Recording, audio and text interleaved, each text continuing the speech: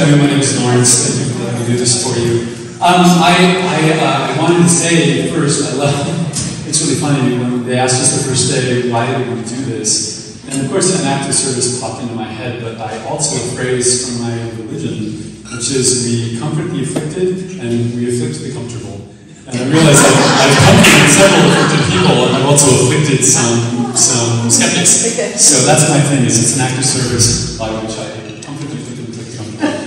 I have to acknowledge a man, I wouldn't normally start this way, but I have to acknowledge a man that I've been aware of on and off since Monday.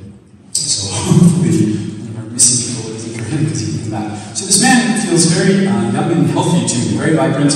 I feel like I'm standing when I pass, and I feel like something sharp pierces my body. And this is probably a bullet arrow, but something pierces my body, and this is how I pass. And I pass on my feet. And I feel like I know that I'm in danger, but I don't really believe I'm going to pass, and then I do. So does that ring for anybody yet? Someone who feels like shot, someone who passed. I hope it's not you because we're friends, but that's okay if it is. And so few people. Okay. It may be. Oh, and over here too. Okay. So it may be the reason I know I'm in danger is because lots of stuff is whizzing past me like lots of bullets, for example. Is what it feels like. I know that I'm in danger, and I feel like the whole point of coming through is to say that so here's what it feels like. I feel the pressure of being hit, but it's just pressure, and I think, did that happen? And as I'm thinking that, I'm watching my body collapse away from me. So, and I get the moment of passing a lot, so what I want whoever this is for to know is that it was super easy. It didn't hurt, it was super easy. And it feels nearly instantaneous, like a really fast passing. And so would this narrow it down? Is this a military thing for one of you to understand? Does that narrow it, or does that limit everybody? Okay, take out the military. I feel like this person is shot and they're standing. So you're one person, and back there, and maybe here. And also John. Oh, right here.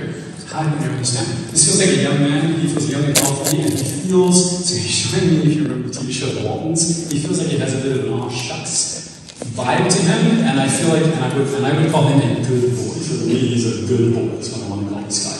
And again, I want to say the point that it didn't hurt, it was super easy, because I feel like it's my own mother that's somebody, it's a woman, I think it's my mother, is worrying that I suffered at the end of my life, and I definitely did not. Is that, I don't know, I'm feeling cool over here. Do you understand what I'm saying?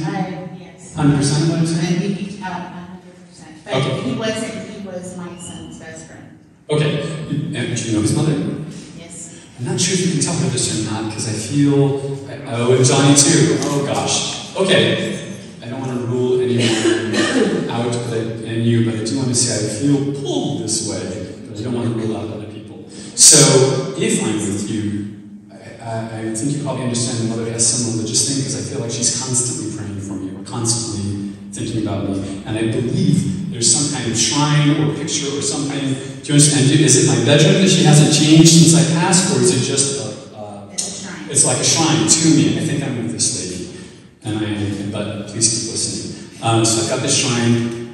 I'm a good boy. People see me as a good boy, and you understand. There's quite a lot of people at my service, whatever that is. I feel like there's people, because I almost feel like I'm there, and I'm like, do I even know you? Like I feel like it draws my service draws a crowd, if that makes sense. Yes. You understand that? My service draws a crowd. Okay, good. I'm so glad, because this man has been with me on and off. I've been aware of him since Monday. I'm like, oh, I hope I get paired with your person. Yes. And you and his mom are, oh, it makes sense that you and his mom would be peers because this is a friend of your son, is what you said. So, okay. But not close to this one, right? I don't feel like you're super close friends with her, you just know each other. Well, this is sort of a new story. We shot him. My son was there. Let him tell you. Yeah. Don't go into details. Just sort of, just verify. Okay, so, there, whenever I passed, it did not hurt. It feels instantaneous. And you just said your son's there, but I feel like there are other people who are also injured, but I'm one of the ones that dies. Do you understand that? Or I'm one of the ones that passes? It's okay. Not a gunshot, but injured, yeah. Other injuries. And this is outside, this happens outside. And is there a car behind me, or are there cars behind me? Do you understand? Okay. And it's, I have to tell you this. I get the moment of passing a lot. And I've been shown really horrific passings. And every one of those has made it really clear that they struggled out of their bodies. They did not suffer out of their bodies. This guy isn't even showing me that. I literally go, huh? And I'm watching my body collapse. Super easy. I feel like it's important for my mom here. Super easy. And I want to almost shout, it didn't hurt. And she's, I know this would be normal for mom, but I feel like this woman is, how do I say this? Dwelling isn't strong enough a word, but this woman, I feel like if she's awake, she's thinking about him. And it's painful. And I just want to say, stop it. I want to say, stop it. I'm fine. So I don't know what else to say about this man, unless you understand that there's also, I don't know if it's his child or a younger sibling, but there's someone who doesn't get to know me very well because I passed when that person is so young. Do you understand that? I want to say they have to live their own, like, don't compare them to me, don't try to make them into me, don't try to idolize me, like, they've got to live their own. Let that person, I don't even know if it's a boy or a girl, but I say, let that person be themselves. And when I say that, I've got this shrine thing in my head where there's, and so it's like an 8x10 picture, right? It's not like a little photo of me, right? It's a big, there's a big picture of me at this thing.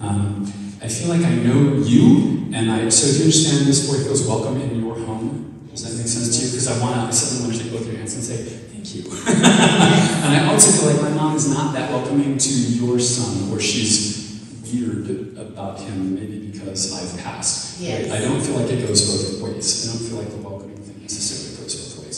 I don't think so. Okay. I mean, it's work. Okay. I don't know what else to say about this word, but I do want to politely, speaking from his perspective, if I could ask him to nudge her or nudge you into saying something. Hey, this crazy guy told me I was at this thing in wherever city we're in, and he told me about your son because I feel like she needs to hear. I'm okay, and it's really important. And maybe this will make it real for her. It didn't hurt because I feel like she's worried I suffered, and I want to say it's instantaneous because I feel like someone has told her, or she feels like she's been lied to spare her feelings, that I was like, it may be that I was gasping or something, but I feel like this guy is out before his body hits the ground.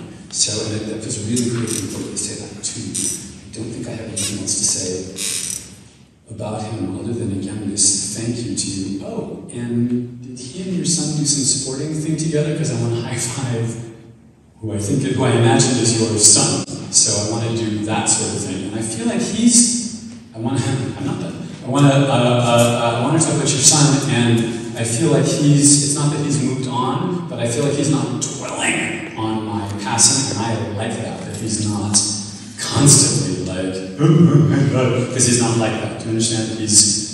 I feel like he's made his peace, and I kind of feel like I wish my mom would make her peace, because that would be good for me. And I believe the happier we are, the better it is for them. But you can't really say that to a mom who's grieving your son. But the happier we can be, the better it is for them.